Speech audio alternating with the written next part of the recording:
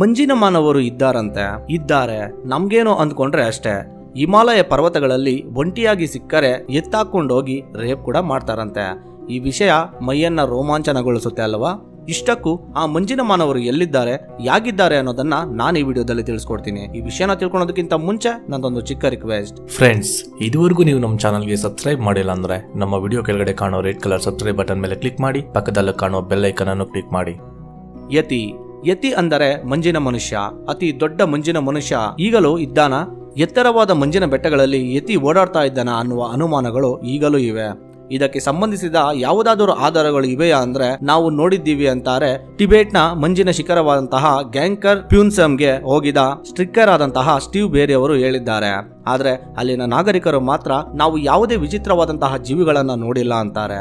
ಮಂಜಿನ ಶಿಖರಗಳಿಗೆ ಟ್ರೆಕ್ಕಿಂಗ್ಗೆ ಹೋಗಿದ ತುಂಬಾ ಜನ ಅಲ್ಲಿ ಯತಿ ಪಾದದ ಗುರುತುಗಳನ್ನ ನೋಡಿದ್ದೀವಿ ಅಂತಾರೆ. ಅದಕ್ಕೆ ಸರಿಯಾದ ಸಾಕ್ಷಿಗಳು ಇನ್ನೂ ಸಿಗಲಿಲ್ಲ. ಆದರೆ ತಜ್ಞರು ಮಾತ್ರ ಅವು ಬೇರೆ ಪ್ರಾಣಿಯ ಪಾದದ ಗುರುತುಗಳು ಅಂತ ತಳ್ಳಿ ಹಾಕಿದ್ದಾರೆ. ಇಷ್ಟಕ್ಕೂ ಯತಿ ಇದ್ದಾನ ಇಲ್ಲವಾ ಅನ್ನೋದು ಮಾತ್ರ ಸಾವಿರಾರು ವರ್ಷಗಳಿಂದ ಒಂದು ಮಿಸ್ಟರಿಯಾಗಿ ಉಳಿದಿದೆ. ಇನ್ನು ಹೊಸದಾಗಿ ಬೆಟ್ಟಕ್ಕೆ ಹತ್ತಿದ ಟ್ರೆಕ್ಕರ್ಸ್ ಗಳು ಯತಿ ಪಾದದ ಗುರುತುಗಳನ್ನ ನೋಡಿದ್ದೀವಿ ಅಂದಾಗ ಇದರ ಬಗ್ಗೆ ರಿಸರ್ಚ್ ಕೂಡ ನಡೀತಾ ಇದೆ. ಇದಕ್ಕೆ ಸಂಬಂಧಿಸಿದ ಹಾಗೆ ಹಿಮಾಲಯ ಬೆಟ್ಟಗಳಲ್ಲಿ ಭೂತಾನ್ ಮಂಜಿನ ಶಿಖರಗಳಲ್ಲಿ ಟ್ರೆಕ್ಕಿಂಗ್ಗೆ ಹೋಗಿದ್ದ ಸ್ಟೀವ್ ಬೇರಿ ತೆಗೆದ ಫೋಟೋ ಮತ್ತು ಪಾದದ ಗುರುತುಗಳು ಸಾಕ್ಷಿಯಾಗಿ ತೋರಿಸಿದ್ದಾರೆ.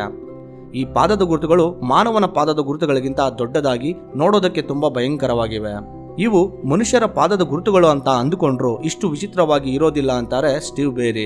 ಇನ್ನು ಕೆಲವರು ಗೊರಿಲ್ಲಗಳ ಪಾದಗಳು ಅಂತ ಹೇಳ್ತಾ ಬಂದಿದ್ದಾರೆ. ಆದರೆ ಹಿಮಾಲಯ ಪ್ರದೇಶಗಳಲ್ಲಿ ಯತಿ ಅಂತಹ ವಿಚಿತ್ರ ಜೀವಿ ಓಡಾಡುತ್ತಾ ಹೆಣ್ಣು ಯತಿಗಳು ಗಂಡಸರನ್ನ, ಗಂಡು ಯತಿಗಳು ಹೆಂಗಸರನ್ನ ಎತ್ತಿಕೊಂಡು ಹೋಗಿ ಅವುಗಳ ಕೋರಿಕೆಗಳನ್ನ ತೀರಿಸಿಕೊಳ್ಳುತ್ತೆ ಅಂತಾರೆ ಕೆಲವರು. ಆದ್ರೆ ಯತಿಗೆ ಸಂಬಂಧಿಸಿದ ವಿಷಯದಲ್ಲಿ ನನ್ನದೊಂದು ಅಭಿಪ್ರಾಯ.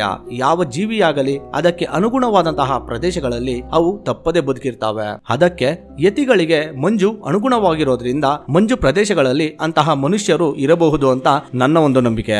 ಯಾಕಂದ್ರೆ ಈ ಯತಿ ಪಾದದ ಗುರುತುಗಳನ್ನ ಅಬ್ಸರ್ವ್ ಮಾಡಿ. ಆ ಮಂಜಿನ ಶಿಖರಗಳಲ್ಲಿ ಮನುಷ್ಯರು ಶೂ ಸಹಾಯವಿಲ್ಲದೆ ನಡೆದಾಡೋದಕ್ಕೆ ಸಾಧ್ಯವಿಲ್ಲ.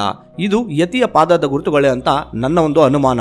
ನಿಮ್ಮ ಒಂದು ಅಭಿಪ್ರಾಯವನ್ನ ನನಗೆ ಕಾಮೆಂಟ್ ಮುಖಾಂತರ ತಿಳಿಸ್ಕೊಡಿ. ಈ ವಿಡಿಯೋ ನಿಮಗೆ ಇಷ್ಟ ಆಗಿದ್ರೆ ಲೈಕ್ ಮಾಡಿ ಮತ್ತು ಶೇರ್ ಮಾಡಿ. ಮತ್ತಷ್ಟು ಇದೇ ರೀತಿಯ ವಿಡಿಯೋಗಳಿಗಾಗಿ ಇದುವರೆಗೂ ನೀವು ನಮ್ಮ ಚಾನಲ್ಗೆ ಸಬ್ಸ್ಕ್ರೈಬ್ ಮಾಡ್ಕೊಂಡಿಲ್ಲ ಅಂದ್ರೆ ನಮ್ಮ ವಿಡಿಯೋ ಕೆಳಗಡೆ ಕಾಣುವಂತಹ ರೆಡ್ ಕಲರ್ ಸಬ್ಸ್ಕ್ರೈಬ್ ಬಟನ್ ಮೇಲೆ ಕ್ಲಿಕ್ ಮಾಡಿ ನಮ್ಮ ಚಾನಲ್ಗೆ ಸಬ್ಸ್ಕ್ರೈಬ್ ಮಾಡಿ ಅಂತ ಹೇಳ್ತಾ ಧನ್ಯವಾದಗಳು.